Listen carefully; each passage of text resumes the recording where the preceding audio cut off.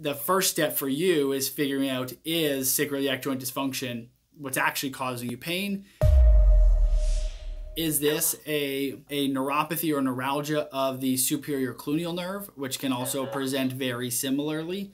Is this a compression of a sacral nerve root? So an S1 nerve root compression can also present similar to this. Usually we don't have the low back butt issues, but the stuff into the foot. You know, you can also have issues from the facet joints. The lower facet joints, predominantly L4, L5, and L5S1, can also present very similar to sacroiliitis.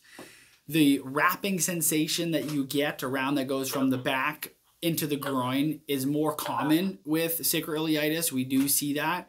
However, it doesn't rule out other things. So things like superior cluneal neuralgia, we've also had it present like that. We treat the cluneal nerves, that goes away. And so it shows us that, hey, this was part of what was going on and everything like that.